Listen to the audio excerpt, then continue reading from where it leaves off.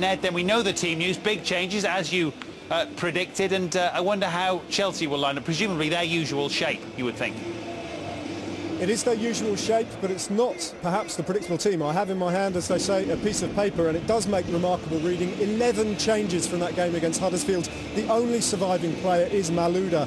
So the back four tonight are Belletti, Carvalho, Alex and Ashley Cole. They're in front of Peter Cech.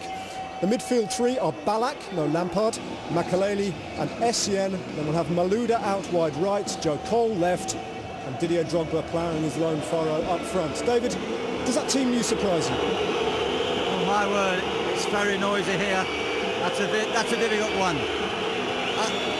You'll have to repeat the question. David, does it surprise you? I mean, there's a couple of big name absentees there, and it is you're absolutely right, very noisy here. Well, I think that I just spoke to Avram Grant. He's very confident in the group that he's sending out. They've got terrific strength in depth. You know, they've got three world-class players through the middle of the team. Petracek, Essien and Drogba returning after quite a successful time in Africa. So I think they'll be very strong here tonight. There'll be great passion. It'll be very difficult for them.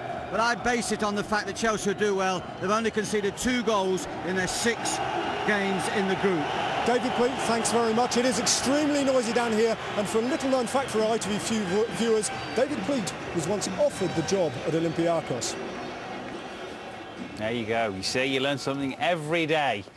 Struggling, those boys, with the atmosphere at Olympiacos. It's always noisy there, so wholesale changes for Chelsea as predicted. We'll take a short break and then we'll look back at how Chelsea reached the last 16 of the Champions League.